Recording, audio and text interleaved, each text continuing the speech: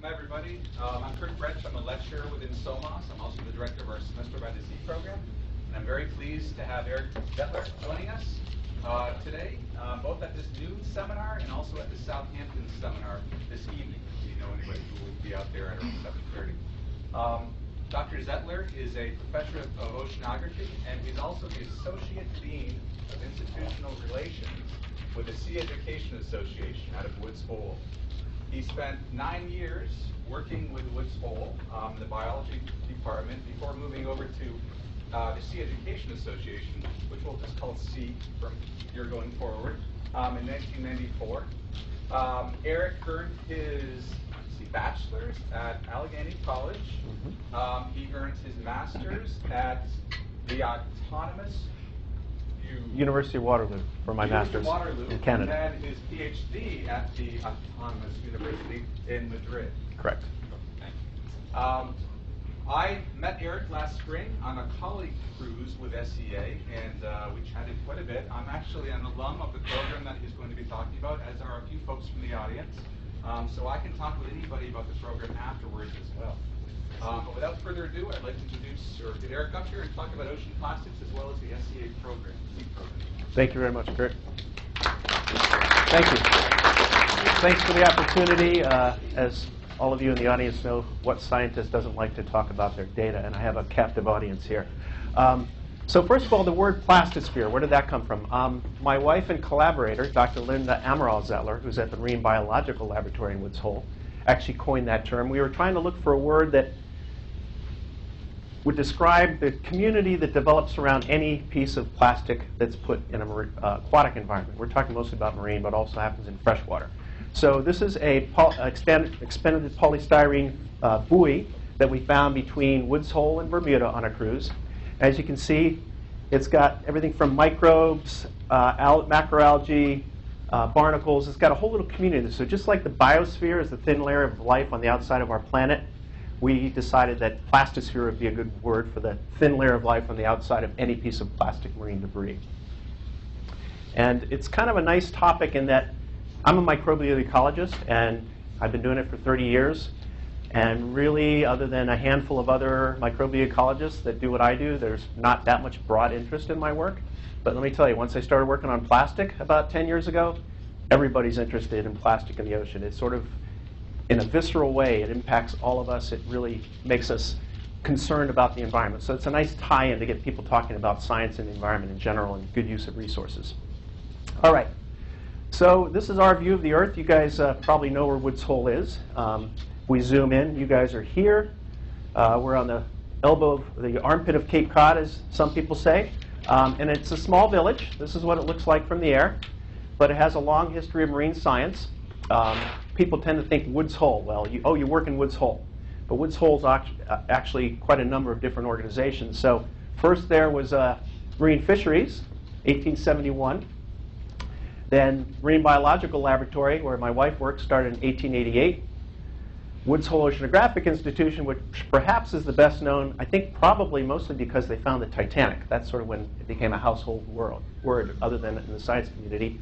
And then sort of the new kids on the block, USGS in 1962, where I worked, Sea Education Association, 1971, and Woods Hole Research Center in 1985. So it's a tiny little village, but quite a large marine science, marine studies presence. All right, so that's our view of the world, but here's the marine view of the world. And I'm here at the School of Marine and Atmospheric Sciences, so I don't have to tell you this, but we know the ocean is important to humans for a lot of reasons. Heat budget, climate, biogeochemistry, including carbon sequestration, natural resources, minerals, food, natural products, and also it is where most of our trade travels across the ocean, and as a subset of that, also where a lot of coastal invasive species are coming from.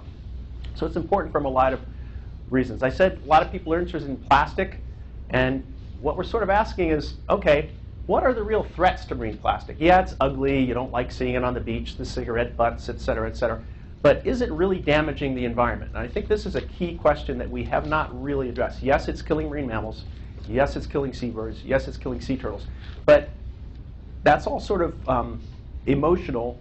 You don't like to see that, but there's not a lot of good evidence. It's starting to come out now of how it's actually impacting the ecosystem and population. So that's really where we're trying to get. So you've probably heard of entanglement, ingestion by everything, essentially. Maybe fewer people have heard about as a role of transporting toxins, both toxins that are in the plastic and toxins that absorb to the plastic. Invasive species transport, we know that there are a lot of species that move around on plastic.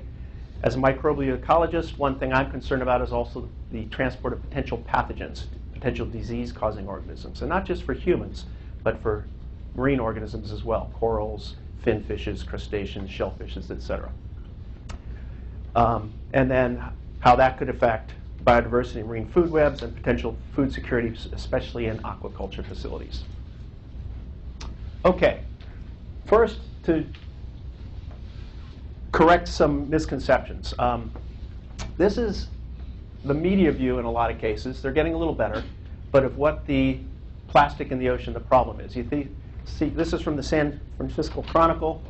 A mammoth garbage pit in the ocean, twice the size of Texas, deeper than the Golden Gate Bridge. These are pictures you see if you Google plastic marine debris. You see things like this, and this is a really popular one. That's a river in Manila. Has nothing to do with the ocean, other than that stuff eventually goes out to the ocean. But this kind of thing just doesn't exist in the ocean. Yeah, there's a lot of plastic in the ocean, but this is the perception. This is the reality. This is what the Great Pacific Garbage Patch looks like, because we were sailing through it when this picture was taken. So this is the area of the ocean with the highest concentration of plastic on the planet. Looks like basically beautiful, pristine ocean. If you look up really close, and this is on the day when we got the largest haul of plastic we ever have in our 30-plus years of towing nets through the water at SEA. If you looked over the side of the boat, yes, you could see occasional little, more than occasional, quite a few little bits of piece of plastic. But it's not this giant thing you could get out and walk across. If you tow a net over the surface, skim the surface, for 2 kilometers, 1 meter wide, so you're filtering 2,000 square meters of the surface of the ocean in the most polluted part on the planet, that's how much plastic you get. That's a lot of plastic, but it's not a giant mountain. Do we occasionally see big things floating by, like a 5-gallon bucket, or particularly after the tsunami in 2011, you will occasionally get, sort of congregations the size of this room due to local, downwelling or whatever, or along fronts. You do occasionally get masses of plastic. But just bear in mind, that is the exception rather than the rule. Most of the plastic in the ocean is dispersed as tiny little pieces. So that's where the microbial ecology comes in. That's really, I think, the community that's being most affected by this. Okay, how can I say that with such authority? Well, these are the 2 boats that Sea Semester runs. Kurt was just out on this one with me last May. These are 135-foot steel brigantines, custom built for us. They have a professional staff of 10 or 11 and up to 25 students. You can kind of get an idea of the size of the boat. There's a student up in the rigging. You do not have to go up in the rigging for these boats. They are built as sail training vessels, so all the sails can be handled from deck, but you can go up in the rigging if you earn the right to and you would like to do that. Corwith Kramer, she operates in the Atlantic. Robert C. Siemens, she operates in the Pacific. And just sort of as a point of reference, these are about the same size as the HMS Beagle that Darwin sailed around the world on. Almost the same length. I think that was 90 feet on deck, so probably 130, 140 feet overall, and a little bit narrower than our boat. So our boats carry 35 or 36 people. This boat carried 70 when it went around the world with Darwin, and I think it was about 150 when it was a warship on a boat that size. I cannot imagine 150 people on our boat. But something to bear in mind is that not just for undergraduate students for a Sea Semester program, but also these are ships of opportunity for graduate students, researchers that would like to have samples collected. You'll see later where our boats go. We have sort of big circuits, annual circuits of both oceans, Atlantic and Pacific. So if we're traveling through areas that are of interest to you, and you would like us to collect data, or you'd perhaps like to get out or get a graduate student out on the boat as a visiting scholar, that's something you can do at no charge. It's just basically the boats are going there. We'd like them to be useful as possible. Okay, so the actual program starts in Woods Hole. It's a semester program. all of the data, almost all the data I'm going to be talking about today, was actually collected by students. So I'm presenting it. It's part of my ongoing research, part of a National Science Foundation grant. However, a huge part of that is student research, student projects that tie in over many years to these larger projects I'm talking about. So they spend 5 to 7 weeks in Woods Hole learning the basic theory set into the research projects, and then 5 to 7 weeks, well, 4 if you do the summer program, working on the boat. So working the science deck, helping to sail and navigate, occasionally fishing, helping out in the engine room, presenting your data periodically, sort of interim reports of your data, and helping to cook. We eat pretty well, sort of like hobbits. We have breakfast, morning snack, lunch, afternoon snack, supper, midnight snack. Because there's 3 watches rotating 24/7, keeping the boat operational. And so believe me, you're always hungry and you don't tend to gain weight. Anyone who's been to sea on any boat knows what I mean. Your life kind of revolves. The watches, you don't really know what day it is, but you damn well know it's an hour till lunch. Okay. So they look like traditional sailing vessels, but they are outfitted with equipment thanks to National Science Foundation and NASA. So we're able to collect good data. Students can collect good data and do some relatively sophisticated projects, basically smaller version of what's out there on the UNOLS research boats. We have a little CTD with 12 Niskin bottles. So we do, of course, temperature, salinity, oxygen, photosynthetically active radiation, chlorophyll fluorescence, transmissometry, and color-dissolved organic matter fluorescence. So those are our standard sensors. We have lots of nets, including this Tucker trawl opening closing net. We actually have a little mock nest on the Siemens, but it's very difficult for us to actually use it. We can do physical samples, sediment grab, a little gravity, as Woods Hole calls this, their suitcase gravity core, because it's a little baby one. But we can get, one, maybe in Cariaco Basin on a good day, 2.5 meter core. But the students can do geology, physics, oceanography, biology, chemistry projects. So we have a little wet lab. Here's a basic list of the equipment, again, courtesy of NSF. The reason they did that is, one, we teach undergraduates open ocean oceanography, which are pretty rare programs, and also our boats go year after year to the same places where not a lot of research boats go. So we're contributing our data that the students collect to the National Archives.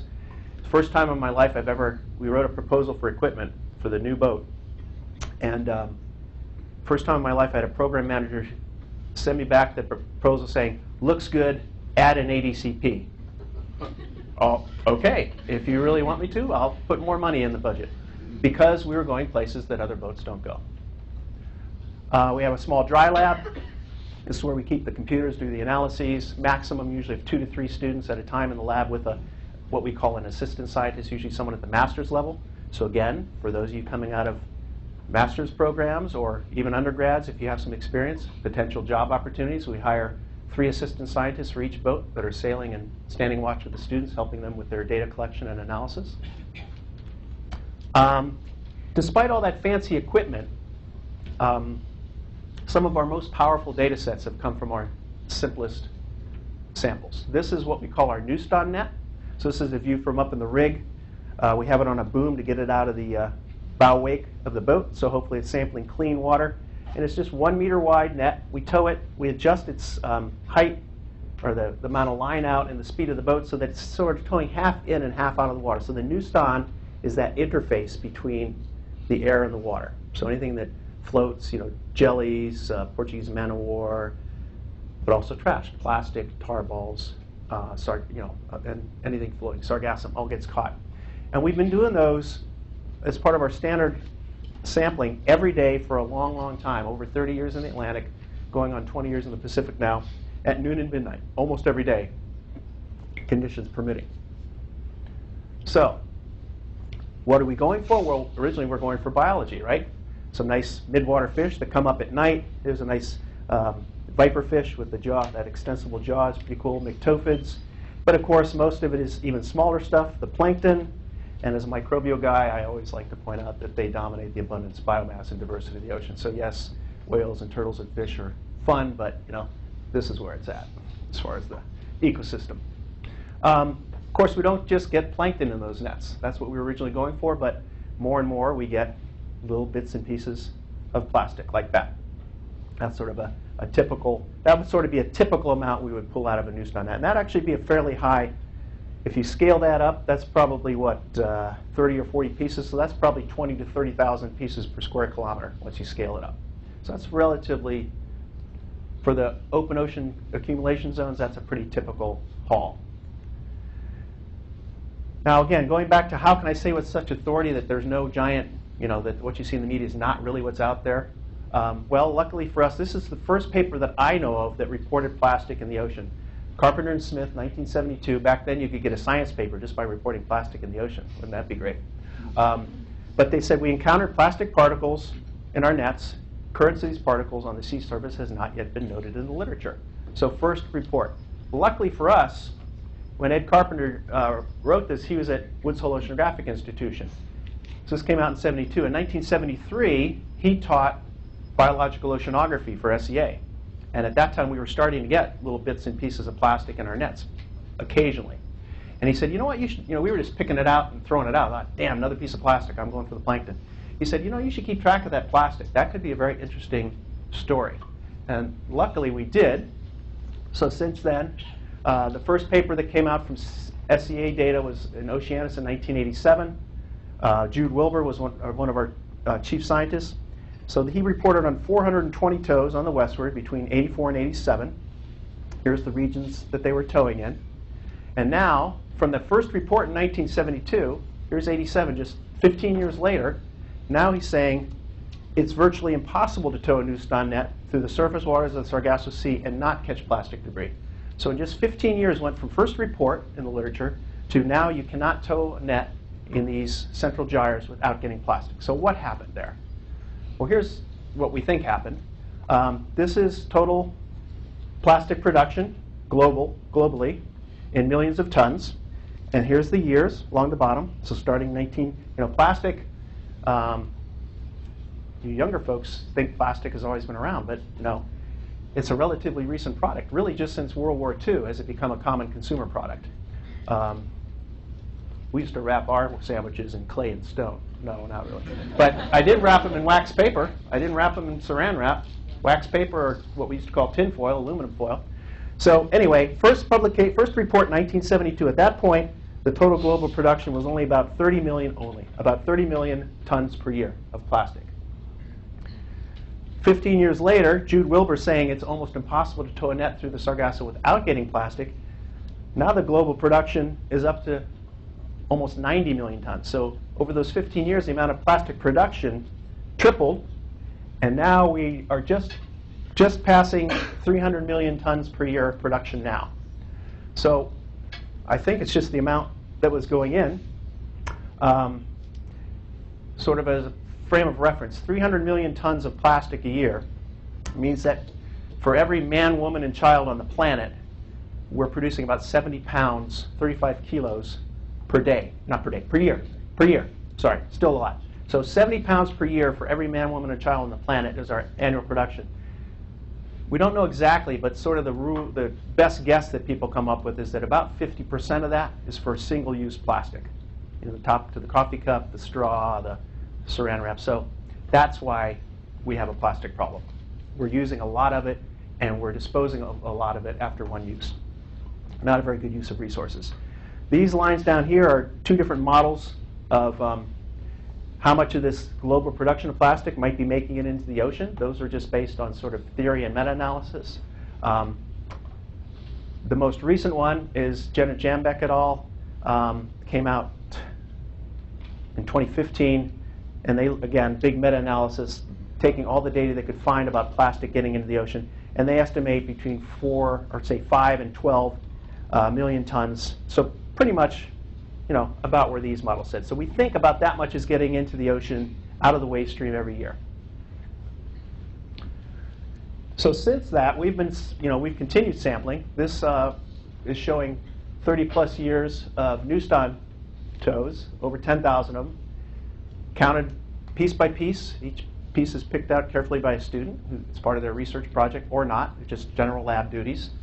And each dot represents one of those 2,000 square meter tows. Hotter colors mean more. So these purples mean not very much. So plastic's not everywhere. And the red colors, the hotter colors, mean a lot. This goes up to 100,000 pieces per square kilometer. So here's the Great Pacific garbage patch, so to speak.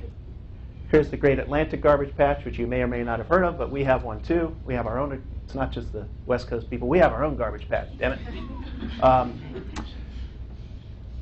This is a little bit dated. This goes through 2012. Now our boats are going in the Pacific, are going as far west as New Zealand, and we're going back across the Atlantic to Mediterranean, so we'll be able to expand this a little bit, but I don't think the pattern will change much. But so the reason I can say that really there's not this giant patch of plastic out there is because we know we go out there a lot. We spend 270 to 300 days a year at sea, and we're crisscrossing these areas a lot. And so, yeah, there's a lot of plastic in the ocean, but it's small pieces. Okay. How does it get to those areas? Well, for the physical oceanographers in the room, I apologize. It's a very simple model. This is Nikolai Maximenko's circulation model. He's at University of Hawaii. He did a lot of modeling, I think, for the tsunami debris. But essentially, he's seeding the surface of the ocean one time with little pieces of passive drifters. This is based on surface drifters. What would just happen based on wind and ocean circulation? And I'll show you what it goes over 10 years.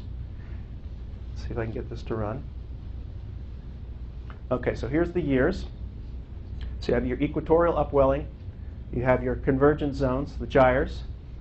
And hotter colors, again, mean more. So it'll go to 10 years. And then it'll start over to it one more time. Okay, upwelling at the equator. Accumulation and downwelling at the... So anything that floats is going to accumulate in these 5 gyres. So this is theoretical, based on a very simple one-time model. Even distribution, which of course is not real, right? Some river, there's plastic does not go in evenly to the ocean. Goes in where there's more population, goes in where there's rivers, goes in where there's natural disasters and floods. But the nice thing is we can take this prediction and we can use SEA's student-collected empirical data over many, many years to see how it agrees. So here's SEA's Pacific data, real data. Again, contoured, hotter colors means more. Not much down here, so it fits that pretty well. And here's our Atlantic data. Again, we don't have much going all the way across the Atlantic recently, but fits fairly well. For the 3 southern hemisphere gyres, we don't have as much real data, but there's getting to be more and more, and anecdotal data shows there is also plastic accumulations there. So here's a paper that came out for a global estimate in 2014, Kozar et al., Spanish group. The Malaspina expedition, they actually did sail through these southern gyres, only a single transect, but you see it agrees pretty well with the predictions, and they used some of our data here and other people's data. So that was the first estimate. They estimated a total of 10,000 to 40,000 tons in the whole ocean, which, when you think about it, doesn't sound like very much, right? We think that, 10 million tons per year is going into the ocean, but we're only, based on what we sample in our nets, we're only saying 10,000 to 40,000 tons. The same year, Erikson et al. Combine that with visual observations of macroplastic, and they came up with an order of magnitude higher, 268,000 tons, but still much lower than you would expect. So the question is, where is all this missing plastic? We think 10 million tons a year is going into the ocean, but our global estimates show only, at least in the surface waters, only 270,000 tons. So where's all it going? Is it sinking? Is it breaking down? Is it getting into pieces so small that our nets don't catch it? Big, important questions we don't have the answer to. So where does it come from? It's illegal, as you probably know, to dump plastic anywhere in the world's ocean. Marine Pollution Act, MARPOL regulations prevent it, but it still washes off beaches, comes down rivers and waterways. This is an example of the Los Angeles River in Long Beach, California. After a storm, they have these booms that basically collect it to keep it out of the intakes for power plants and water facilities and stuff like that. But most cities right now don't have any capabilities to actually do anything with that once they capture it. So they just wait for when they're not drawing water into the plants, and then they just let that stuff go down to the ocean. So a lot of it's getting in. We know that. Of course, catastrophic events like the tsunami or really a big rainstorm anywhere on the coast that has a big river and a human population, washes all that litter that's on the side of the road off the roads and into the rivers and out to sea. Some is still coming. We think about 80% is coming from the ocean, from the land, and some still coming from sea. Despite the fact it's illegal, we know there's still some illegal dumping, lost cargo, whole containers People have probably heard the story of the Nike shoes and the rubber ducky containers. Well, stuff washes off boats all the time in storms. And some of that sinks, but some of it breaks open and gets into the ocean. Fishing and aquaculture actually contributes a fair amount. Most nets, lines, traps, floats, etc. now for wild fisheries and aquaculture, that's all synthetic stuff now. So when it gets old or breaks away in a storm or gets lost, that contributes as well. And we have to be honest with ourselves, oceanographic activities. We oceanographers add a small amount of plastic with our instrumentation. I like to think that the benefit outweighs the cost to the ocean, but we are putting some plastic in the ocean as well. So that's where it comes from. So what is it about plastic that makes it a problem in the environment? Well, it's properties that make us use it so much. It's light, strong, durable, and cheap. Watches, computer widgets, shoes, aerospace, medicine has a lot of great uses that plastic is very suitable for. And I'm not saying we should stop using plastic. We can't stop using plastic, really. But maybe we should think about how we use it. So the same properties make it a problem being a persistent pollutant in the environment. Most of it's lightweight, so it's easily dispersed in seawater, either at the surface or by currents at the bottom. It's strong, so it's hard to break apart. It's durable. It resists biodegradation. That's the whole point, right? You make your lawn chairs, you want them to last. You don't want them to turn into a compost heap after 2 seasons. And it's so cheap that we essentially consider it disposable. Like I said, 50% of the plastic we manufacture, single-use plastic. You say, well, that's okay. Plastic is recyclable. It's a renewable resource. And in theory, that's true. A lot of plastics, they have these little symbols on them, so it should be recyclable. The truth is that even here in the United States, where we have a fairly well-developed waste management system, the estimate is that less than 10% of the plastic that could be recycled is recycled. So most of it still goes to landfills, incinerators, etc. And that's here where we have a good waste management system. A lot of countries, the developing countries, don't have the luxury of that, and they are just dumping trash in open dumps still. And so anytime there's a storm, that stuff goes into the environment. So it becomes persistent in the environment. Okay, not all of it floats. I've sort of hinted at this. All the data that I'm presenting is based on the floating plastic. That's all we sample at SCA with our nets. So some, these little codes on the bottom. So polypropylene floats. It's less dense than seawater. Both high density and low density polyethylene float. And polystyrene only if it's expanded, the expanded styrofoam, so to speak. A lot of plastic is denser than seawater. Polystyrene if it's not expanded. PVC, and what most of your drink bottles are made of, polyethylene terephthalate, or PET or PETE, it's described as. So all this stuff is sinking. We don't know even less about what's happening to this in the marine environment. We know it's getting there. This is a figure from Barnes et al. 2009. These are PET bottles on the bottom of the Mediterranean, at the bottom of one of the canyons where it's washed down to the deep Mediterranean. These are from above the Arctic Circle. These are up in polar seas. So the stuff's making it everywhere to the bottom. It's not just, and we have even less, it's harder to study, we have even less idea about how much plastic is on the bottom, where it is, what it's doing. Again, on the bottom, this is a meta-analysis, Duodero and Alomar 2015. This came out last year, showing, based on trawls in the Mediterranean, the percent of the debris that they brought up, the human-based stuff that was plastic. So this is 76 to 100%. You see a lot of the marine debris in all these areas was plastic. And then this figure is showing they counted 134 species that were associated with the plastic, either attached to it or ingested it.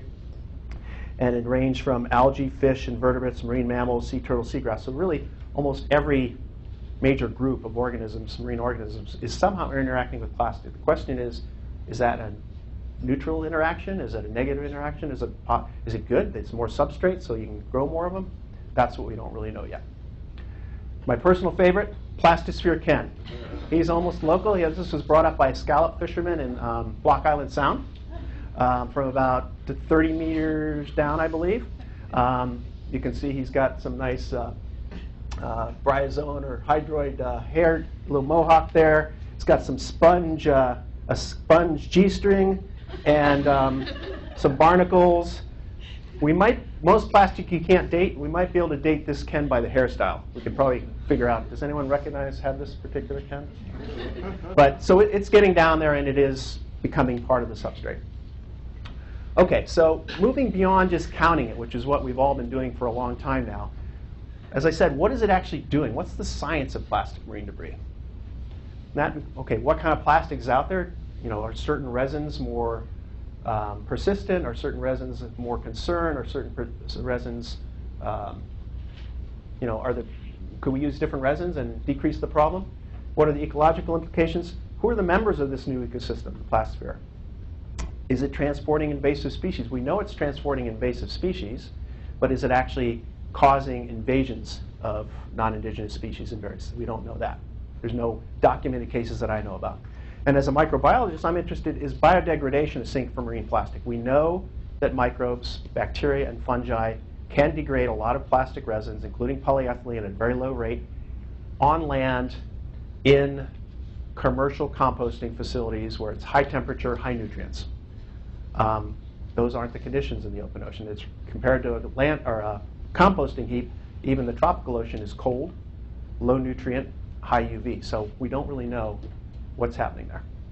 I'll show you a little evidence. We think there's some biodegradation going on. I don't think it's an important sink, but I think it's happening. All right. How's it affecting food chains? So Zettler, this is a journalist in 2015, came out with this, is plastic a new link in the food chain? And how does that affect seafood safety?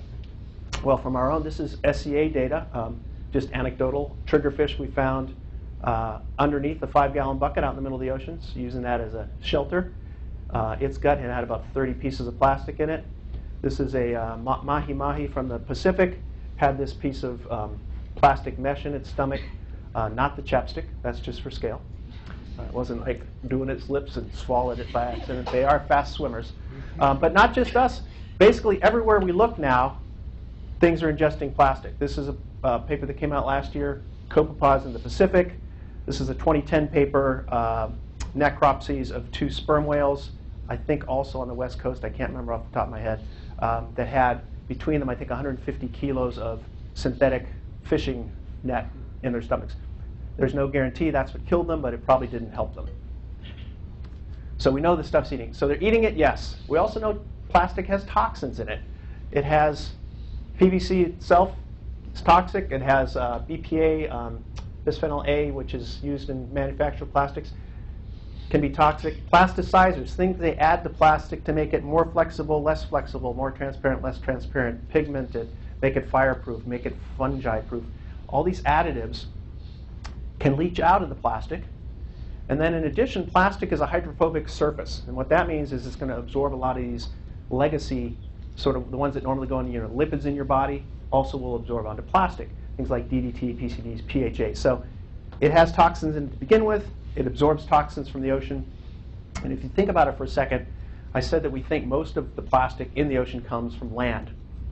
That means it's traveling down rivers through our coastal waters. So it's going through the most polluted waters on our planet, the place where we put our sewage, where we put our industrial waste, potentially absorbing some of the toxins from that area. Then based on drifter studies, I think within 2 to 3 months, those particles can be out in the middle of the North Atlantic gyre in relatively ligotrophic, relatively pristine water.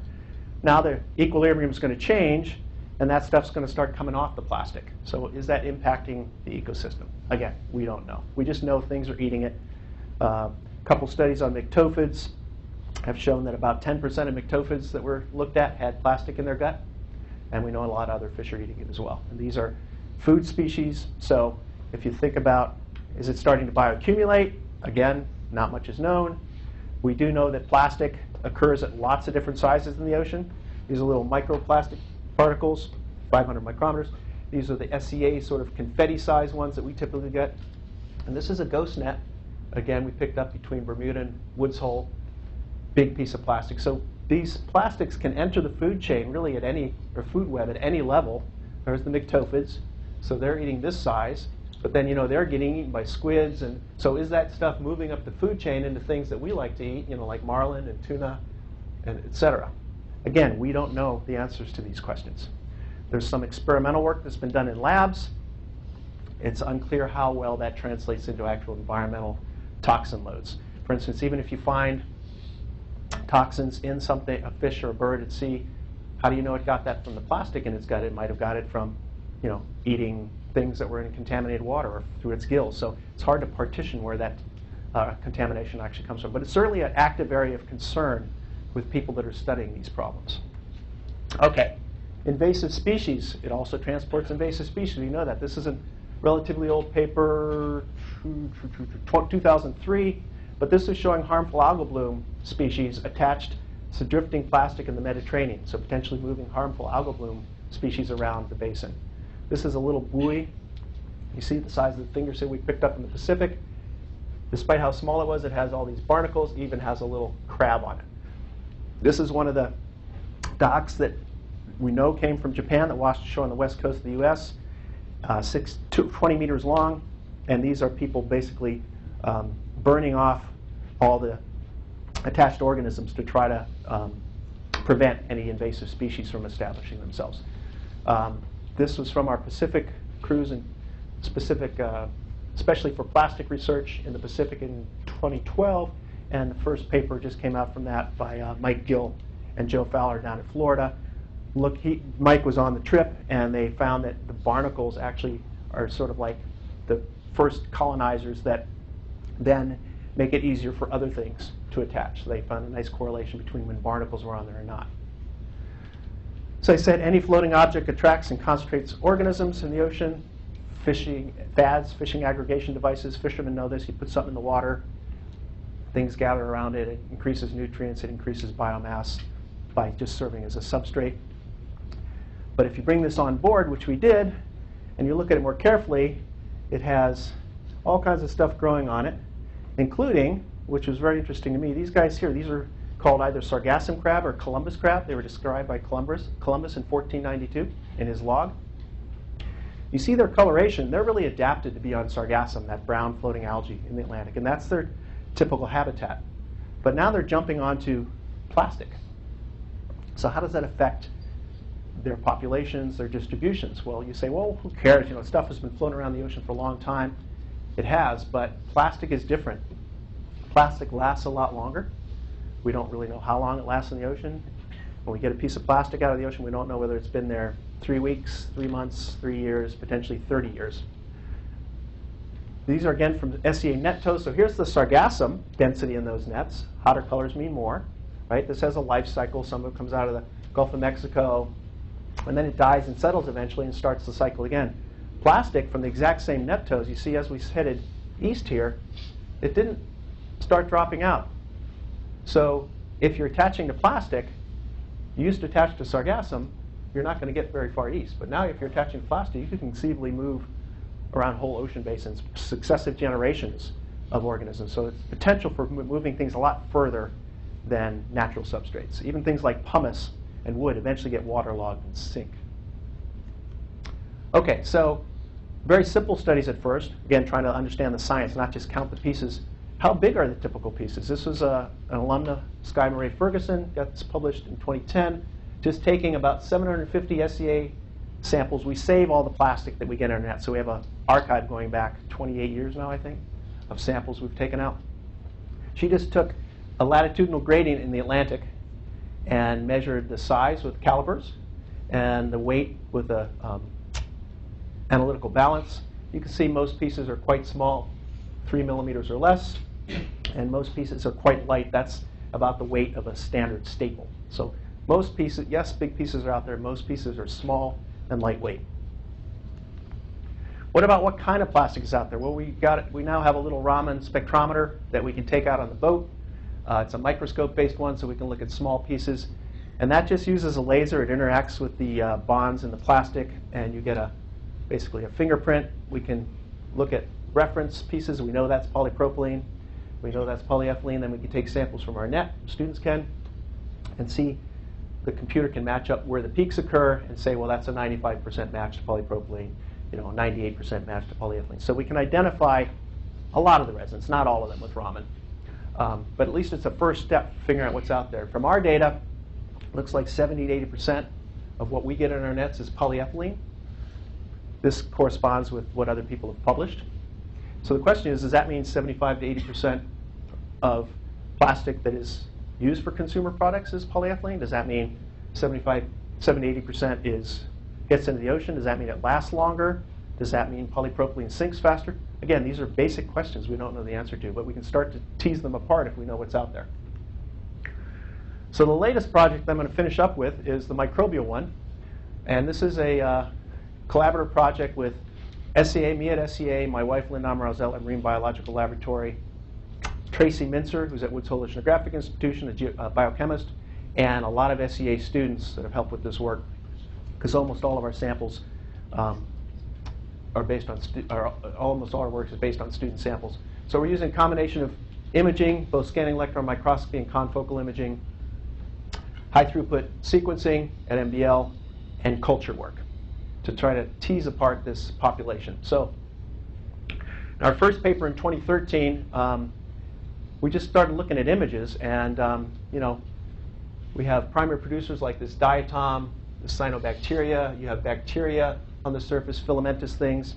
Predators, this is a suctorian. It's a ciliate that swims around as a juvenile and then attaches, so single-celled protist. And then it uses these tentacles and grabs other protists and sucks the protoplasm out of them. If you zoom in on its surface, it has these bacterial epibionts. We're not sure what they are, but we think they have something to do with sulfur cycling. So we don't think it's just an epibiont. We think there's some sort of symbiosis going on there. And then most intriguingly to us were these things we're calling pit formers. These are this is a 10 micrometer scale bar in each figure. These are 2 to 4 micrometer little spheres that occur in these fields, and they appear to be embedded in the surface of the plastic. So we think that they are somehow, we're not saying they're biodegrading it, they might not be metabolizing the plastic, the carbon, but at least physically they appear to be, maybe something to do with the attachment. They are physically breaking it down. We haven't been able to isolate these, so we don't have a smoking gun. We do have molecular data that confirms there are quite a few known hydrocarbon degraders that we find on plastic, but we haven't put 2 and 2 together yet. So that's really something we're interested in. So this is why I think that plastic is being broken down, biodegraded, probably in the ocean. I don't think it's a significant sink, but I think it's still interesting to figure out what those things are.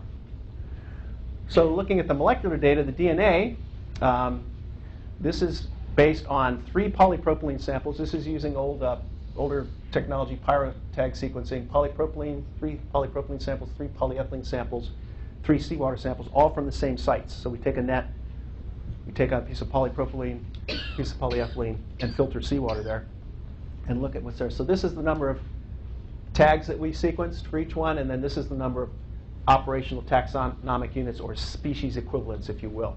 So no real surprise here that what's attached to surfaces is very different from what's in the seawater.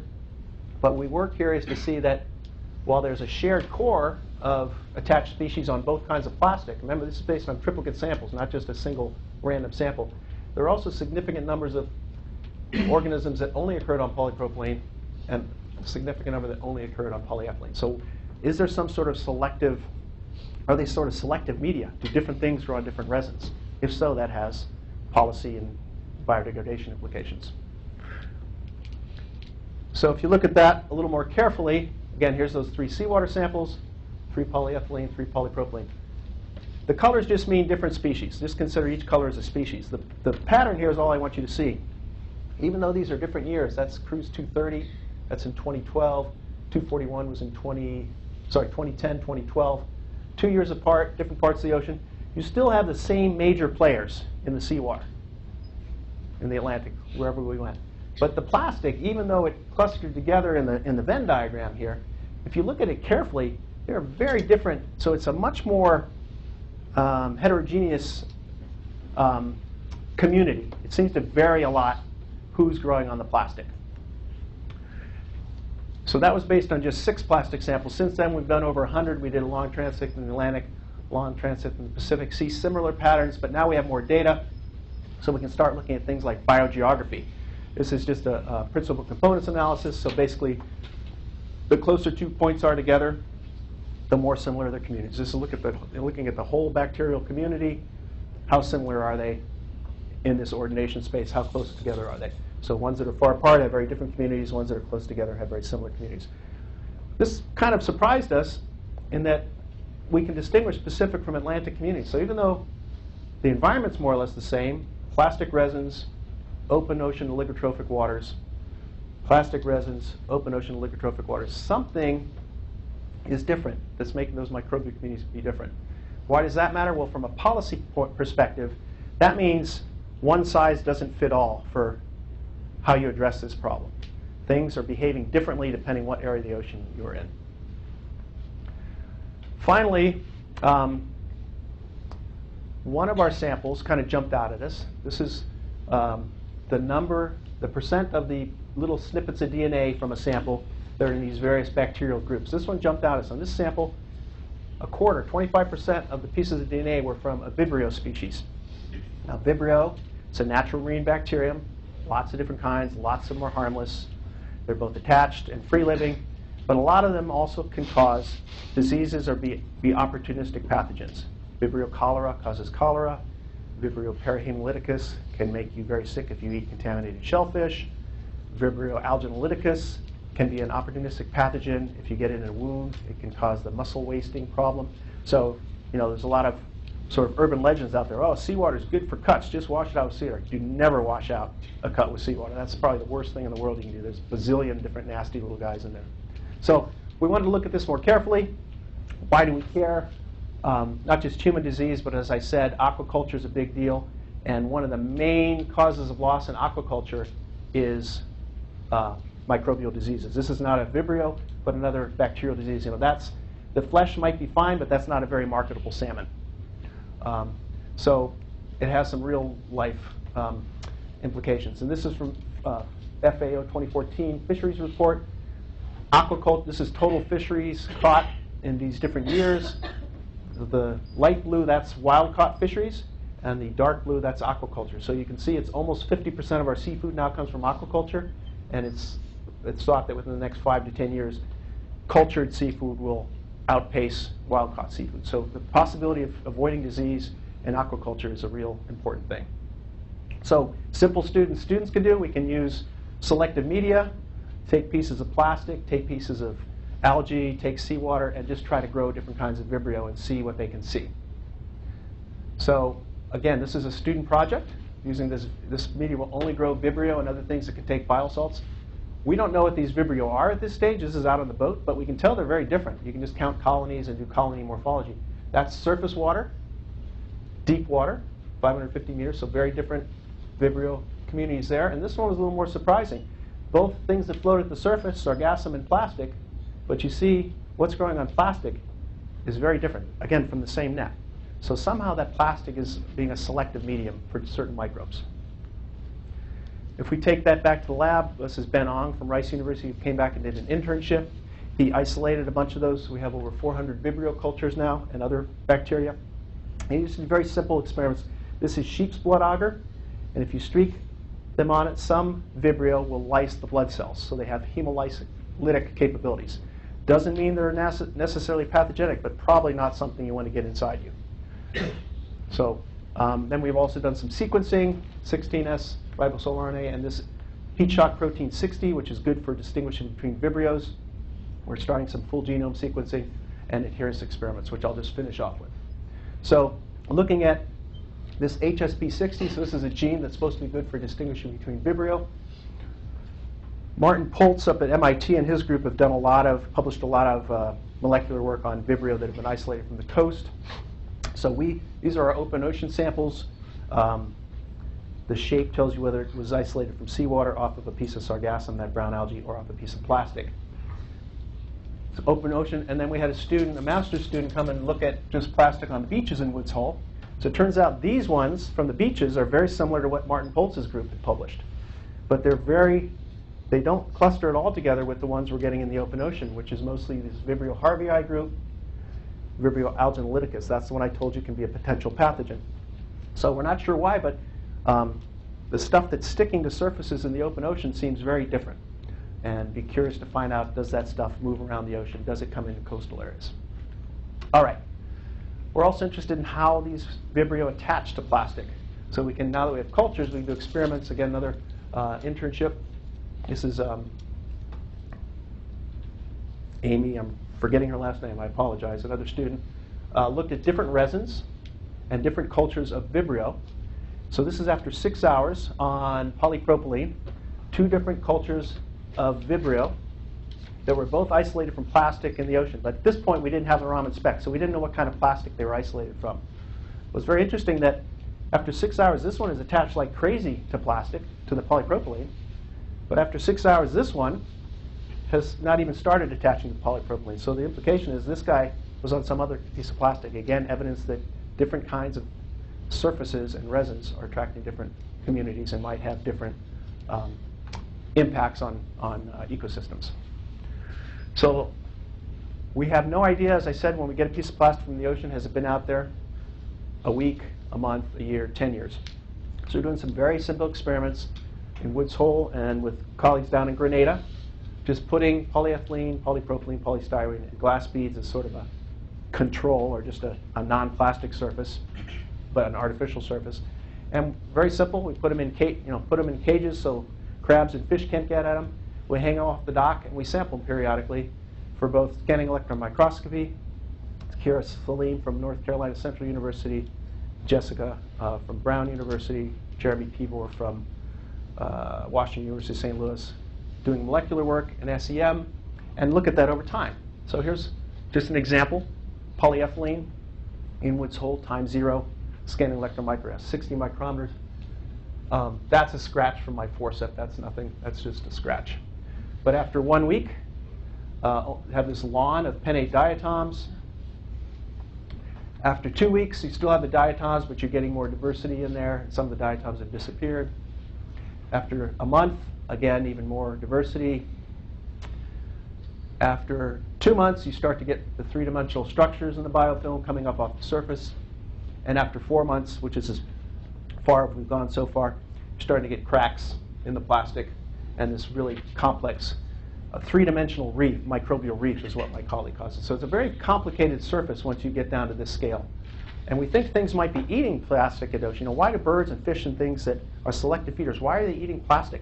Well, if it's coated like this, it probably tastes and smells good. It tastes and smells like an organic particle. This is just the same experiment, but using the molecular data to show these are triplicate molecular samples, duplicate. So the diatom chloroplasts, you see lots in the beginning, taper off, so it corresponds to what we're seeing on the SEM.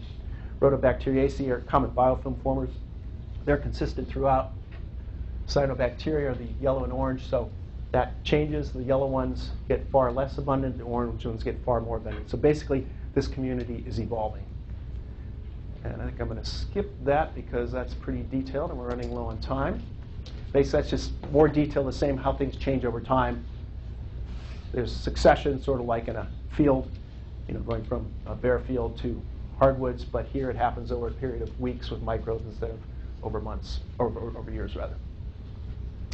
Okay, finally, this is very complicated data, the molecular data. We've started to try to do a little bit of network analysis where we look at just associations between species. We're trying to figure out who occurs with who and what the interactions there might be. So we're looking at pairwise comparisons with really high Pearson correlation codes. So basically, they have to occur together almost all the time for us to call them associated for this particular analysis. We looked at a lot of sequences, 600 eukaryote to eukaryote associations and 5,000 eukaryote to bacterial associations. Don't let your eyes glaze over on this next figure. We're going to make some sense of it. This is this is like a 50th of the network analysis, the first one we did. Yellow is eukaryotes, blue is bacteria. Let's just start to tease some things apart. Looking at the eukaryotes, we have predators, ciliates, vorticella, amoeba, choanoflagellates. We have primary producers, dinoflagellates, diatoms, rhodophytes. We have parasites, cryptosporidium. We have groups of eukaryotes associated with groups of bacteria. We have some what look like predator-prey relationships. These are all predators, eukaryotic predators. Looks like they are always associated with these bacteria, so they like to munch on them, it looks like. We have single eukaryotes associated with lots of bacteria, so maybe that's the microbiome of that copepod. And that kind of jumped out as, why are we getting copepods on a piece of plastic? We rinse them really carefully with filtered seawater because we only want things that are attached. Why are we getting this copepod? Well, we thought maybe it has something with these hydroids, because we know that they can eat copepods. So we decided to look at something we knew was attached, the hydroids. We know it's attached because we have SEMs. This is one of our pieces of plastic. So there's the hydrorhiza, the stalk, and then this hydrotheca that protects the little organism. This is a picture from Haeckel of the same species. So we know these are attached. Let's look at what they're associated with. Well, they have very strong associations with two paratrich ciliates and with that copepod. So we're thinking, maybe the paratrich ciliates are attached. So normally paratrich ciliates are often attached to a surface. Maybe they're attached close to this. But another possible explanation is based on this paper from 1996 by Larry Maiden et al. They saw this bloom of hydroids on George's Bank. And it basically turned out it was eating 50% of the copepod production per day, this bloom of hydroids. So we said, well, if the hydroid is eating the copepod, and we know paratrich ciliates also like to attach to copepods, that's another potential explanation. So these are the kind of things we're trying to tease apart of what's actually happening in that Plastisphere community. In the future, we're starting to do genomics, so look at whole genome sequences of vibrios and other things, and metagenomics. This work that Linda's working on. She'll be presenting some of this work down at the Ocean Science meeting later this month, early next month. So that's where we're going with this. And here's the conclusions. Basically, marine debris is quickly colonized by lots of things. Those experiments we did off the docks, cells are colonizing that plastic within the first 30 minutes, bacteria and diatoms, really fast. There's complex interactions between bacteria, protists, and animals. It's different from what's in the surrounding water. It's different from what's on natural substrates, and it's different regionally. And we don't know how it's impacting open ocean food webs. So I'll stop there with thanks to the people who really did the work, over 8,000 alumni who picked all that plastic, including Hal and Kurt, and I know there's at least one other alumnus in the audience, all contributed to this work. Central Microscope Facility and my collaborators on the Plastisphere project, the microbial project, Linda and Tracy. And with that, I will take questions.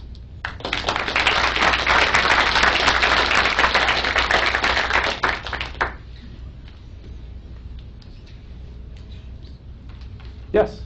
This has nothing to do with microbes, but with the data you are collecting, I noticed you're not collecting pH.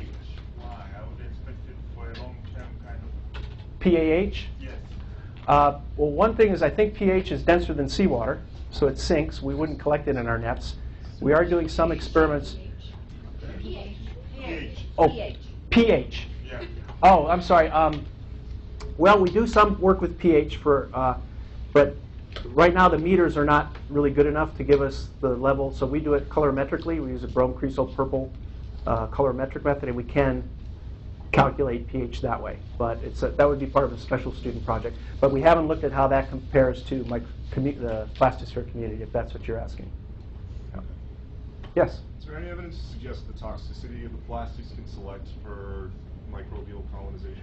That's a great question. That's something we'd love to follow up on that. That's a really good question. Are the microbes transforming the toxins in the plastic? Are they making it less available, more available? Are they affecting the microbes that grow in the plastic?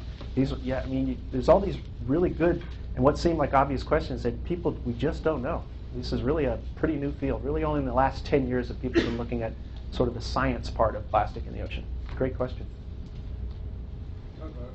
Yes? Firstly, a sampling issue.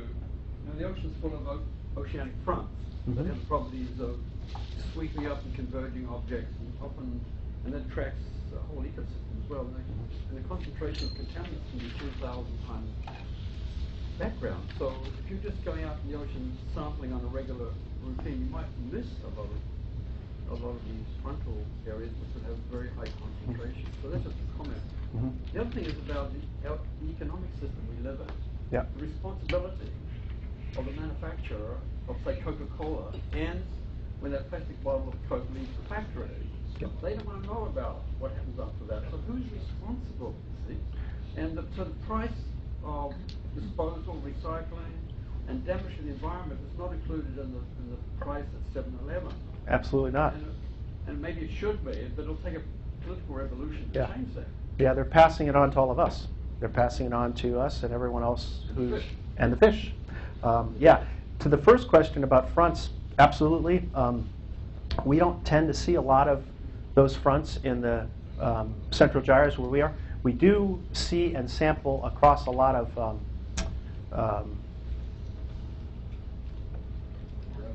yes, what are they? What's the proper? Langmuir, thank you, Langmuir lines. We see those all the time, of course. And so when we do see those, our standard method is to make sure that our tow track goes across those to try to not get all windrow tow, which means, like you said, it's going to be 10,000 times the background, and not all clean water, which means you're not going to see anything. So yeah, our sampling is certainly not perfect. All I can say about our sampling is it's very consistent. And people have said, why are you still using that old Newston nets? Now there's the manta trawls, which are more effective and more efficient.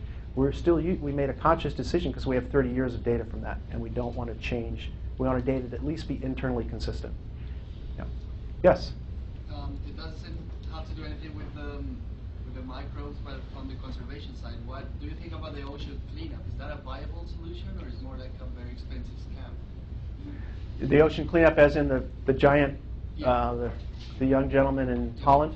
I've been asked that on camera multiple times, and I think he is a... Off the record. No, it could be on the record. He's a clever young man. I'm glad people are thinking about it. Me and every other oceanographer I know doesn't really think it's a practical, workable solution. I would love to be proved wrong. I think the place to clean it up is at beaches where it's concentrated, reefs, rivers, before it gets in the ocean. I think the best way to clean up the ocean is to stop putting plastic in it, and the ocean will clean itself up. And if we got rid of or reduced single-use plastics, we would have the amount of plastic we're putting in the environment and maybe give ourselves another 10 or 20 years to figure out a better solution. Yes? So you showed the results of culturing on Vibrio, comparative analysis of different Vibrio cultures. What about the molecular analysis of sargassum communities compared to the plastic? Yeah, that's what we're trying to do right now. When we first, part of the proposal was to look at on plastic versus natural substrate, sargassum, feathers, wood. We have lots of sargassum samples. We're just now, after 3 years, figured out how to get the epiphytes off of the sargassum without being totally flooded with sargassum DNA. So that's been our challenge. But yeah, that's the obvious. We have some preliminary data that shows it is indeed different from what, there's overlap with sargassum, but it's different from what's on sargassum. As you probably know, sargassum and a lot of other algae make a lot of antimicrobial compounds. They don't want stuff growing on them. And so it's going to be a different community than plastic. But yeah, that's an obvious question. Thank you. You know, 12 months after Edward Carpenter wrote those papers and went on that SEA cruise, he began a 20-year career here. Oh, I didn't know it was here for a long time? Because he's out at San Francisco now, right? Ah, okay. Yeah, well, we thank Ed all the time for. I have been in contact with him out there because he's had graduate students. He's gotten back into plastic again after like a 20-year hiatus. Yeah. No, I didn't realize that.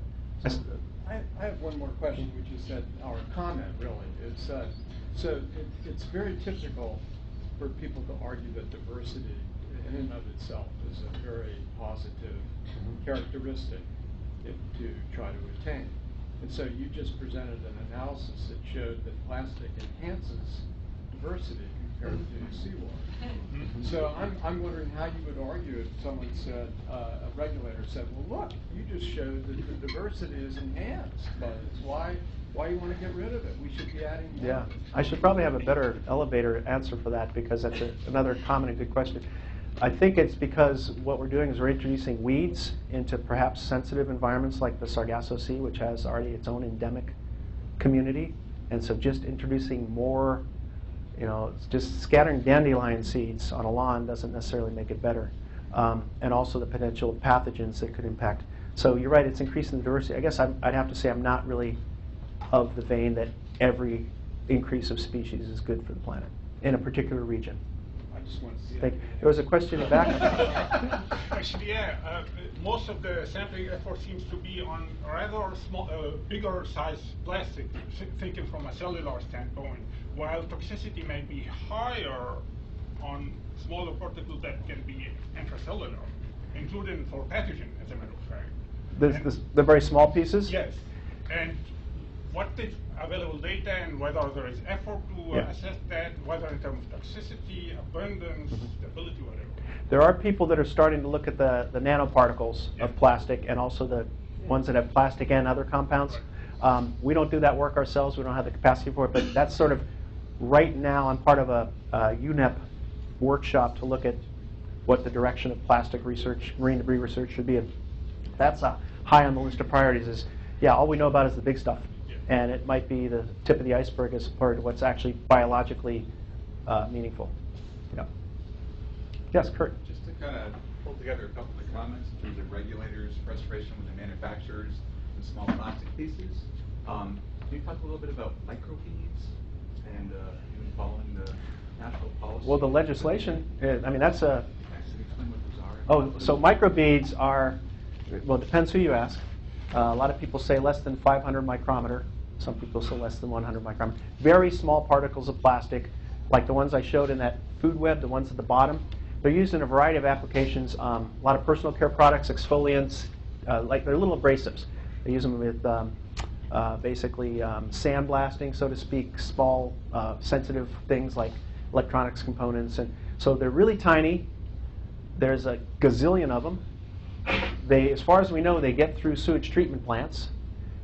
We know that they occur more densely near human populations. We have no idea. So we know they're accumulating out there. We have no idea what they do, which the gentleman in the back was pointing out. Those are the particles that are more abundant. We have no idea how they're interacting with the biosphere.